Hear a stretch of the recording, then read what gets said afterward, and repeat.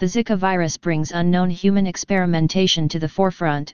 Male mosquitoes that have been sterilized by low doses of radiation, mosquitoes that are altered so that their offspring will die before reaching adulthood and being able to reproduce, are infecting female mosquitoes with the Wolbachia bacteria.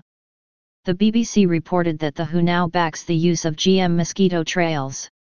From the source article, the World Health Organization, WHO, has backed trials of genetically modified, GM, mosquitoes that could be used in the fight against the Zika virus.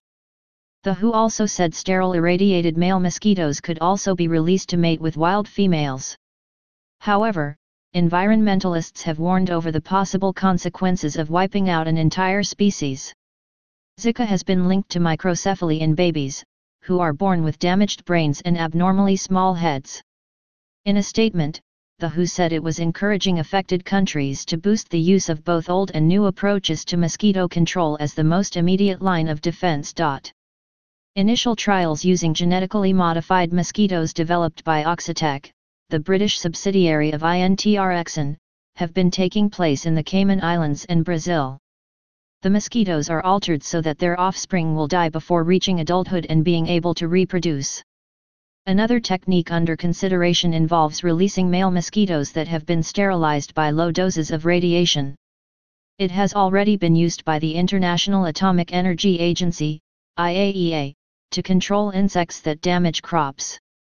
A third option uses Wolbachia bacteria, which do not infect humans but prevent the eggs of infected female mosquitoes from hatching.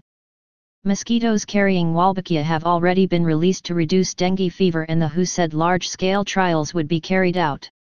The WHO has declared Zika a global emergency, although definitive proof of a link to birth defects has not yet been established.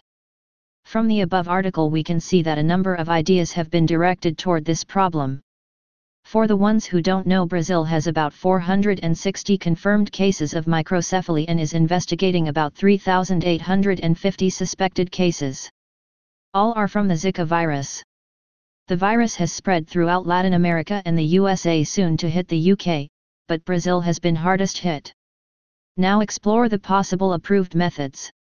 Genetically modified mosquitoes developed by Oxitec. It's no secret that I believe that this company must be in part reasonable. For the outbreak 1 year before cases started to pop up, they tested their mosquitoes 100 miles from the very first case. They went on record to state that there was no way that their little genetic monsters could have been the cause, as they were testing over 100 miles away. Well, Oxitec, I got some bad news for you. The female mosquitoes can travel up to 200 miles for a blood meal. I don't like the idea of releasing radioactive mosquitoes into the environment. For the simple fact we are talking about a virus we have no idea about, and they mutate. Mosquitoes can mutate as well.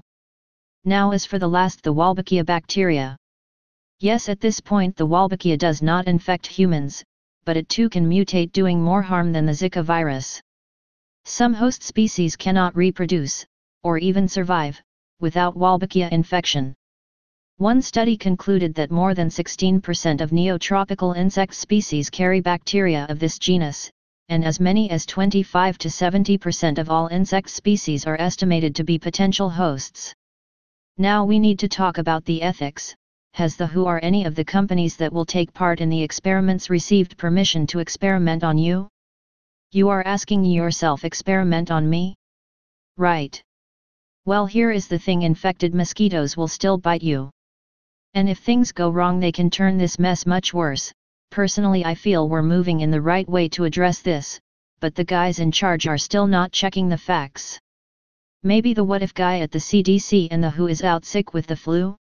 Stay paranoid, my friends.